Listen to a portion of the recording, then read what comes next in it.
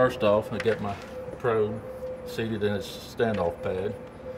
I go find the last two ribs, place the probe and watch the screen at the same time. And then we come up with the ribeye image right there. And off this one image, we'll measure back fat and ribeye area. This top white line inside the screen, you see the curvature of the back here. That top white line and that black right under it, that's the hide. This second one, I'm going to click over here where these lines disappear. That second white line here where this blue line is measuring, from there to the bottom here is the back fat. This is where it was coming up with the 0.47 inches of back fat right there. And then you come down here is your longissimus dorsi, your ribeye area that we're looking for. So I'm just kind of tracing it roughly here. We look for different landmarks. This cow is fairly fat, and this is an older cow. We usually do in yearling cattle.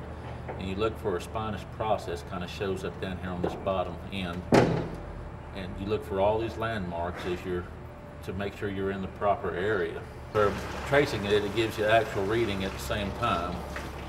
I traced it and I got a 14.31 square inches ribeye. That's everything, the total area inside this area that I traced.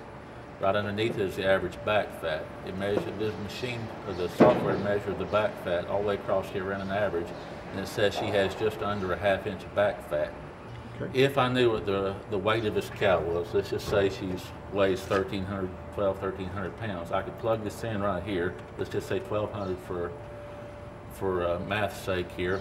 It gives ribeye per hundredweight right here under the back fat.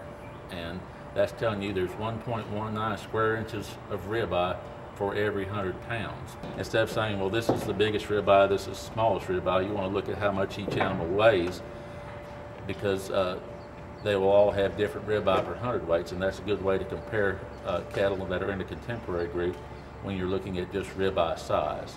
What I was mentioning earlier about looking for landmarks to get a proper image, you can get, you can't make a ribeye any bigger than what it is, but you sure make it look smaller if you get across a rib or on a rib.